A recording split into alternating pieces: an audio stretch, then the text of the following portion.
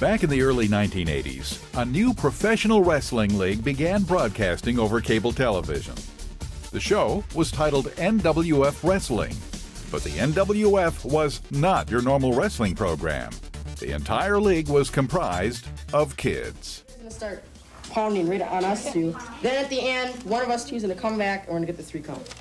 It is the home of the National Wrestling Federation, an organization which grew out of a basement over a year ago, and now it's interesting because you think, well, how could we put a show on TV?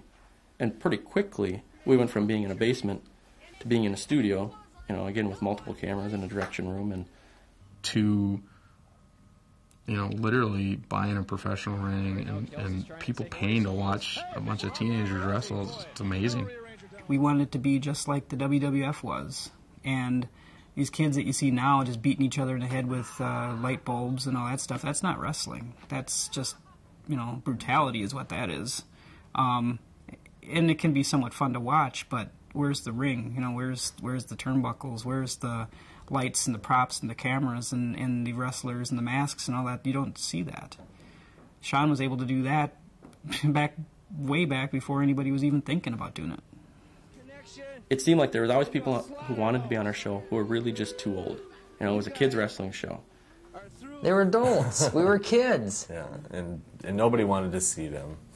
The novelty was that it was kids wrestling, and they didn't care about these guys who couldn't make it into real wrestling. It was fun to watch kids perform. That's what the whole thing was about. I remember Steve Engstrom wanted to have increasingly more control. He started going in a, this is professional wrestling from this is kids professional wrestling. And I think Steve thought he was going to make some money out of this somehow.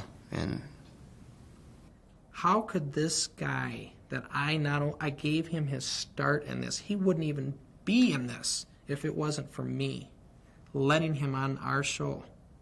How could that person do a 180 and turn his back on me?